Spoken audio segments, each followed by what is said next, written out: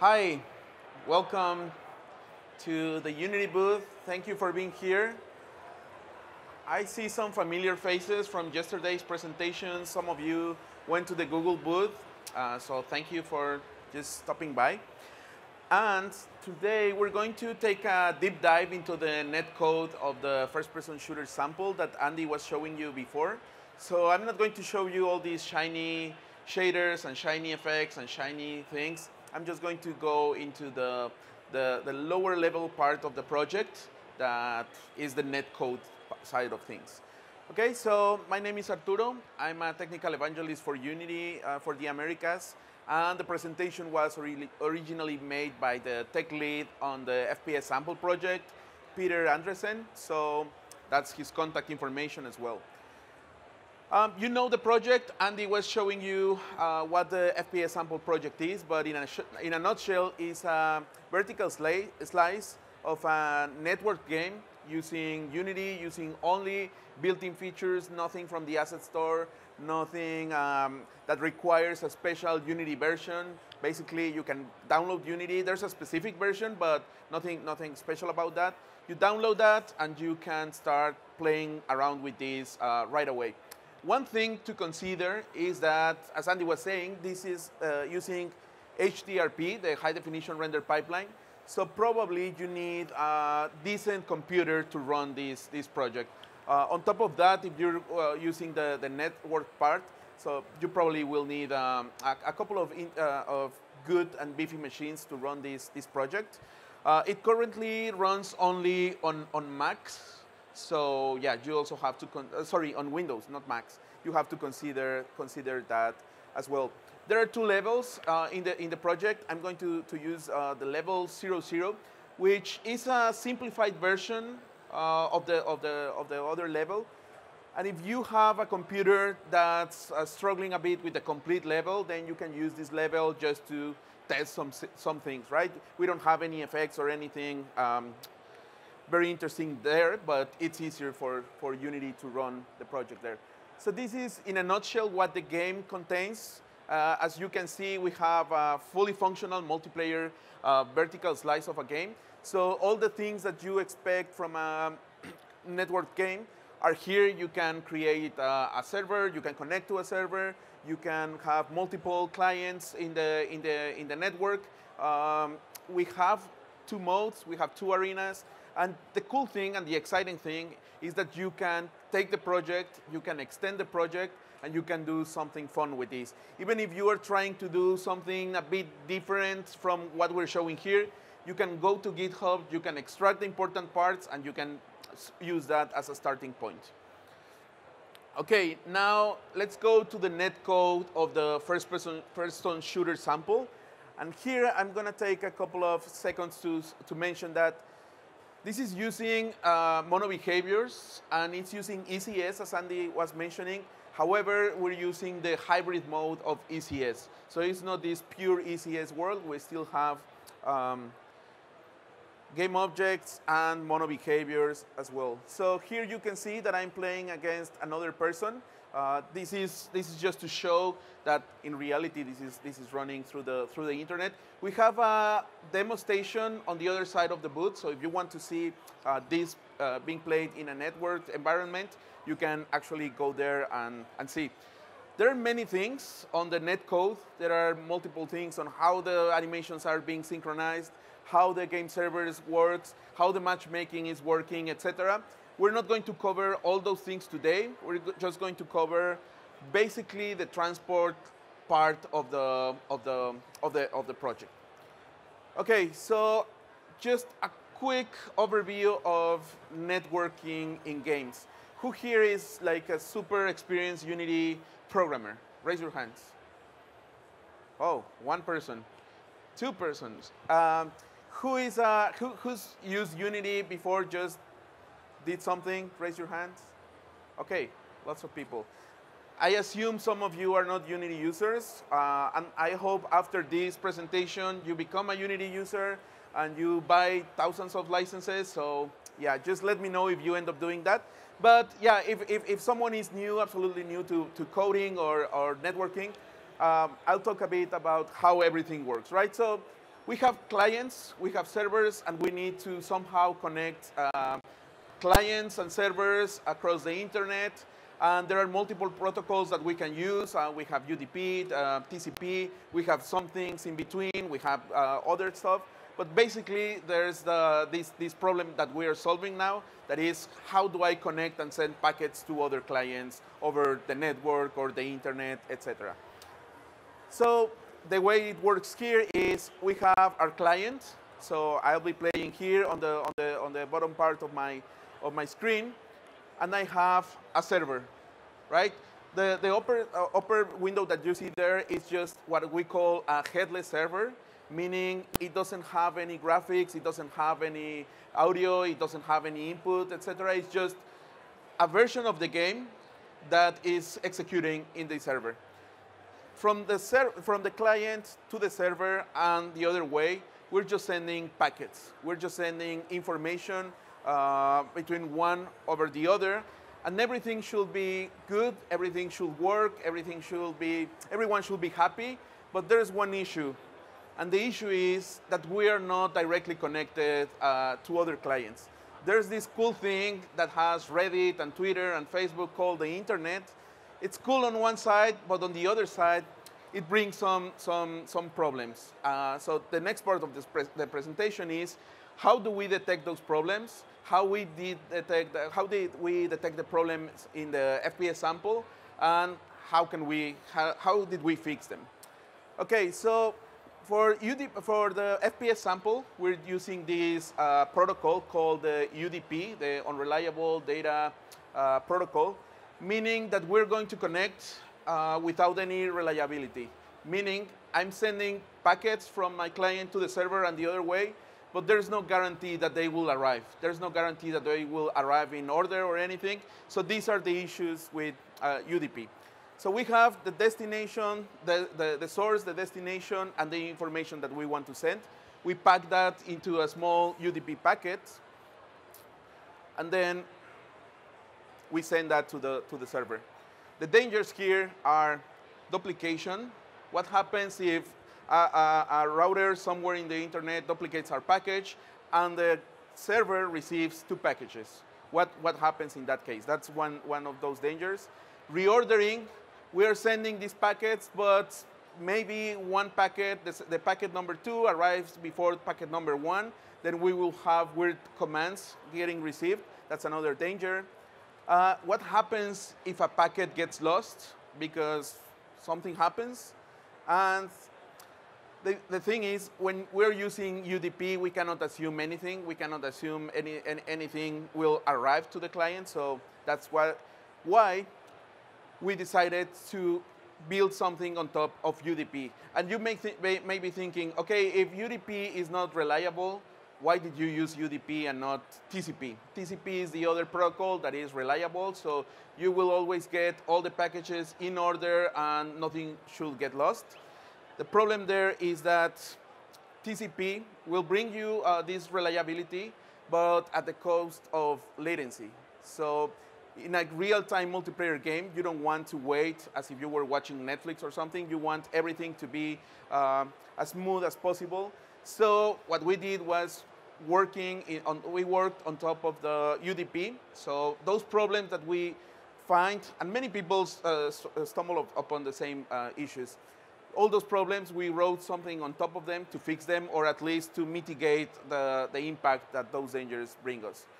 Okay, so to fix the problems, we need a way to detect the problems first, and this is what we are trying to do now.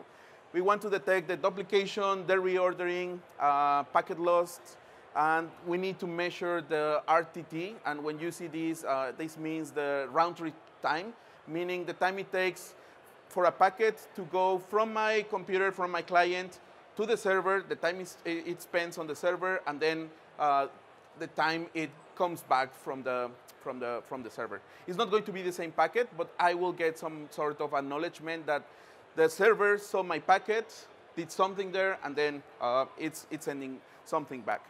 Okay, to battle reordering, this is a simple process. We just add a sequence number. So each packet will have a sequence number. you can see on the bottom left of the screen these sort of API classes and functions. So if you're curious about how this was implemented in the FPS sample, you can just go to that function definition and you will see, okay, this is how it actually works in code. So I also will be sharing the presentation because I have a lot of these calls.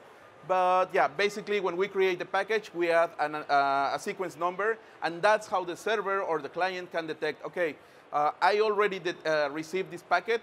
If another packet arrives with the same sequence number, then I will just ignore it. Or if I got them out of order, then I will just reorder them in the server or the client. So that's how the packet looks. Now, how do we detect that a packet got lost? Well, we will add the sequence number on the packet that I'm sending from one way to the other, but also I will send information once I get the server sends information back. We will send information about the last packet the other client or server saw. So we will be able to say, okay, I received this packet. And this was the last packet that the server saw received from me, so something got lost in between. And we need that information. This is just detecting the problem. We will use that information later to actually fix the problems. Also, we send a bit mask. This is just for like optimization purposes of all the latest packages,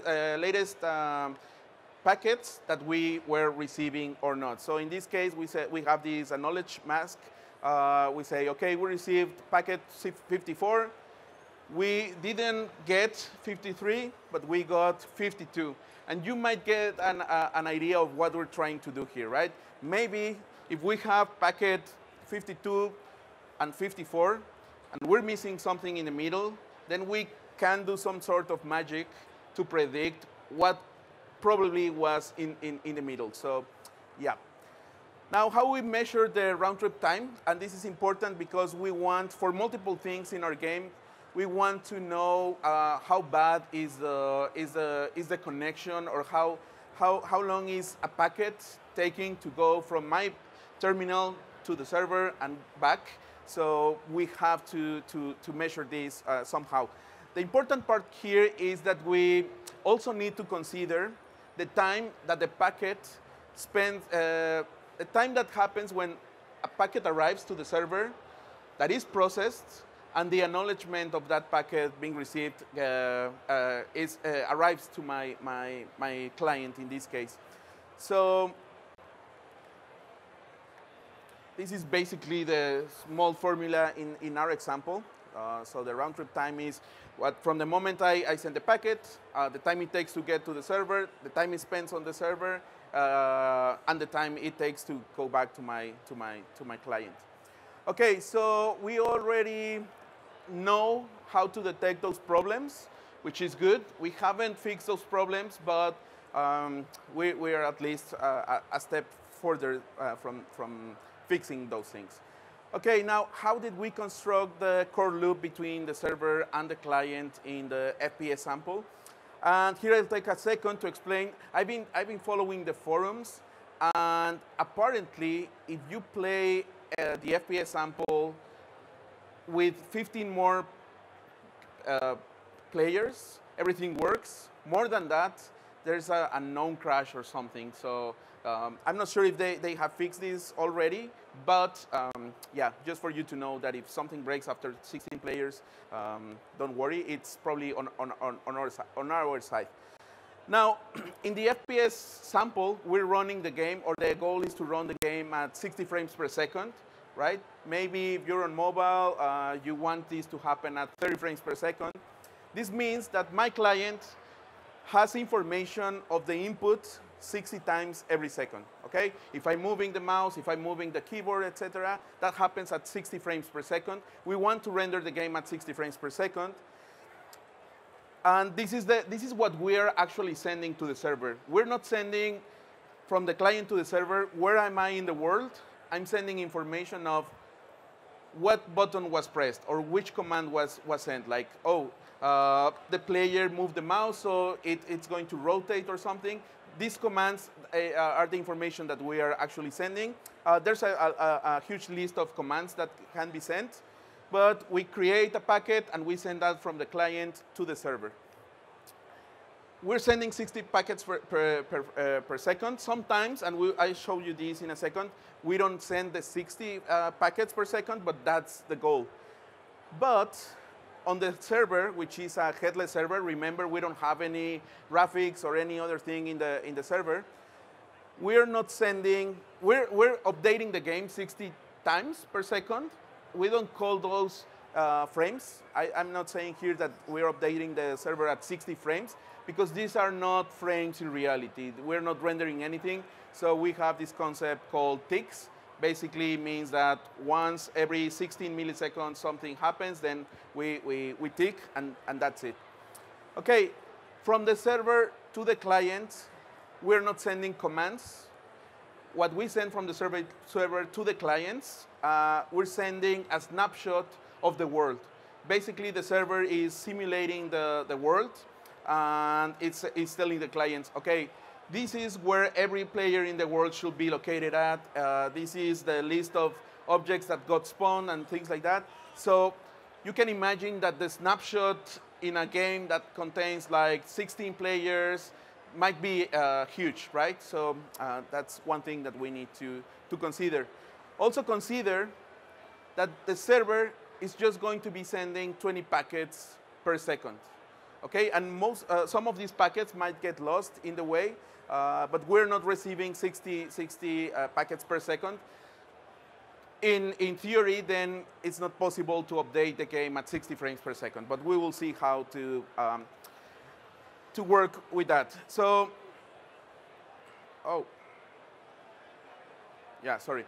So what could possibly go wrong in this case? Well, if the packets are dropped, another thing that could go wrong is I'm sending the entire state of the world. Does it fit in a single UDP packet? That's another question that we need to find an answer to. The problem is my game going to update at 20 frames per second because I'm just getting 20 states per second?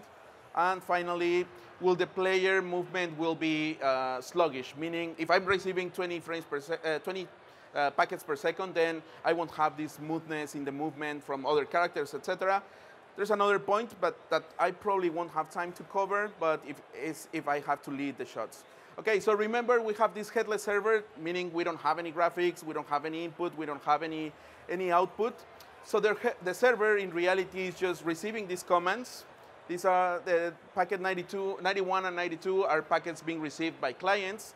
And we have a command queue, and we receive them, and everything is great. Then the server says, OK, let's update this tick, and we get to tick 91 in the server. But imagine there's another client who's got a worse connection or something. It's sending their packets, but they got, we received those packets out of order. So you see I received the 92 first and 91 second. And packet number 91 didn't make it in time for the server tick. So there's one small problem there.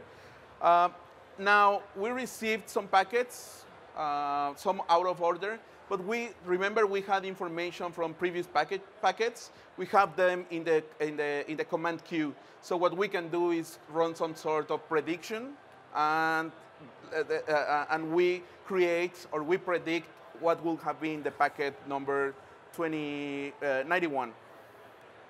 So that's what we have here. Another thing is, does the entire world snapshot fits in a UDP packet?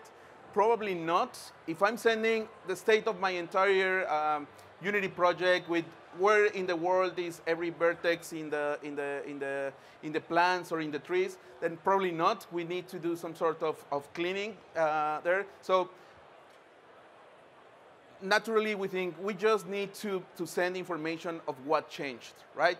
If something didn't change, then we can just say, skip this part of the packet, don't send it, nothing changed. And that's sort of what we're doing here. This is just to remove information that is not supposed to be sent. Then, since we have the history of commands, we can simply run the, some sort of prediction, and we will be good to go. So in a nutshell here, we're just showing how the actual packet will look like. This is where you see the packet on the right. This is something similar to what we are actually sending in the real game. We didn't spawn any entities there, so we're not sending any information about that. And we can skip certain parts. You just need to make sure that you, or in this case, we made sure that every time we skip something, it's clear, because otherwise everything will get out of sync. I have just 2 minutes, so let me switch to the computer. Well, yeah, I just want to mention a couple of extra things. Since we're not sending all the data in reality, we're just sending parts of that data. We can run what it's called a delta, right? So we know what packet was before, what's the packet that we try to send, and we can compute something in the middle. We can use that delta, which is going to be compressed. We send that to the server, and the server can, or the client, and the client or server can use that delta compressed thing to try to find the next packet in case something went wrong. So yeah, this is basically the idea. I predict the green packet. I subtract the actual packet that was computed, and then I get this delta, which, if everything went great, should be a lot of zeros, so meaning the prediction went great. And we send that, and we do basically the opposite on the other side, and we can get the actual 91 packet there. Okay, so the question about will the world run at 20 frames per second, I won't have time to explain everything, but I will be at the Google booth, so if you want to keep talking about this, I'll be at the Google booth the rest of the show. But just don't worry, it's not going to update at 20 frames per second, because we will be doing this thing called client-side interpolation. You know, we have 1/3 of the required packets that we need, but we can interpolate between one packet to the other. And since we are also predicting some values, then we can have other frames in between. And this is what we are trying to do. If for any reason the prediction didn't work out, we can roll back and then replay the commands that we received, and everything should look at least smooth. Because if we were running this at 1/3 of the frame rate that we want to achieve, we will see this thing moving from here to here to here, and we don't want that. We want this to be a super smooth movement, something like this. Okay. Let me switch back to the other computer just real quick, because here's the project that we were showing before. It's the same thing Andy was showing. This is what you get from GitHub. I just want to show you one useful tool that you can use, because the way we were able to see these problems, the way we were able to like debug these things, was using a tool in the console the FPS Sample team did. So if I go here and I type net.stats and I send a parameter of 2, you can see here on the bottom part of the graph, the red dots are the dots that I'm sending to the server. The blue dots are the dots that I'm receiving from the server. So you can see that it's approximately 1/3 of, I get a 1/3 of blue dots, depending on what I receive from the server. And sometimes I get some gaps on the red line, which is not a line, it's just dots that are too close together. But when does that happen? And one place where this probably is happening is because my game dropped some frames, so it's not running at 60 frames per second. Maybe it ran at 59 or something. Also, if nothing changed between one frame to the other, then the client is probably not going to send a packet, and it's just going to say, okay, the previous one was the same one, so we're saving some bandwidth here. Back to the presentation. And just to wrap up,